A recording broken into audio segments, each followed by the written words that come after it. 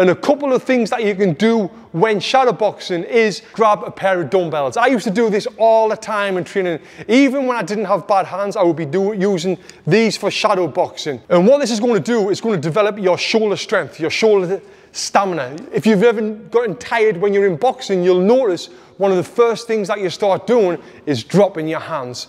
So if you can get used to boxing with some dumbbells and keeping your hands up, it's only going to help develop your conditioning in your shoulders and as well overall conditioning in boxing. One thing that I used to do when I was shadowboxing with dumbbells for a 3-minute round is I would keep the dumbbells up for 45 seconds, working on speed, good form technique. After 45 seconds, I would drop them for 45 seconds, pick them up for 45 seconds, and then drop them for the last 45 seconds. That last 45 seconds, your hands feel really light and you're punching really fast.